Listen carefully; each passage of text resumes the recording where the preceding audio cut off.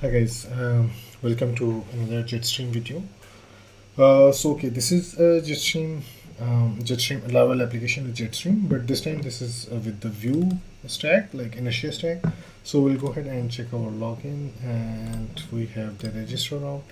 So in this video, we'll check it how we can change this logo in Inertia stack.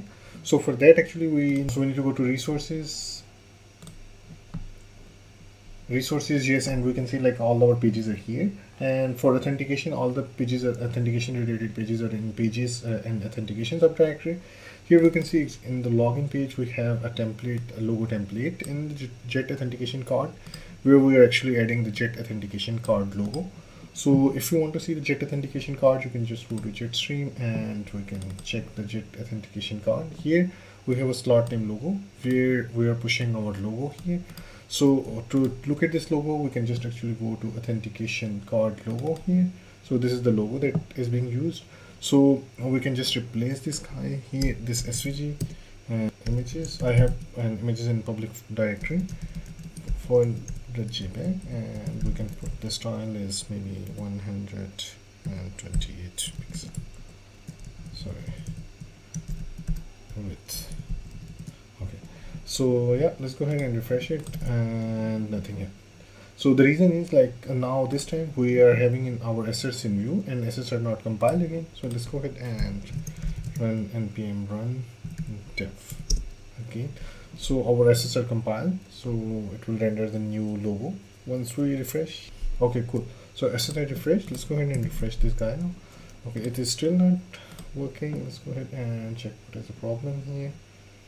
Okay, it seems like it is still loading the old view here, and the reason is, I guess, the JS file is not rendered properly.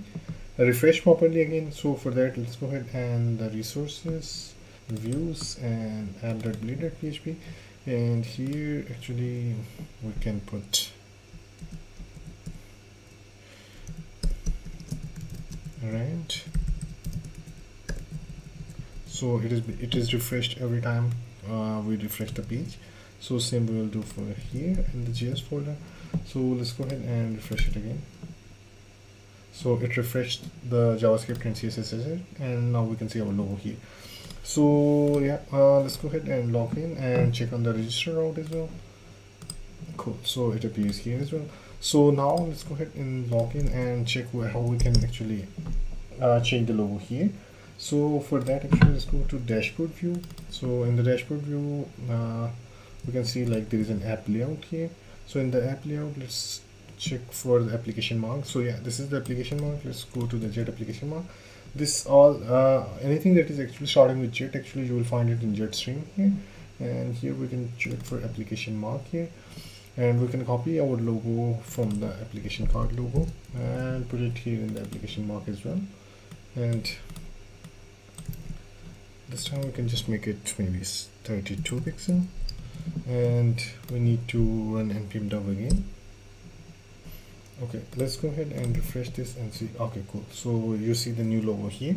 So yeah, that's pretty much it for this video. This video we looked at how we can change the default Jetstream logos to our own logos.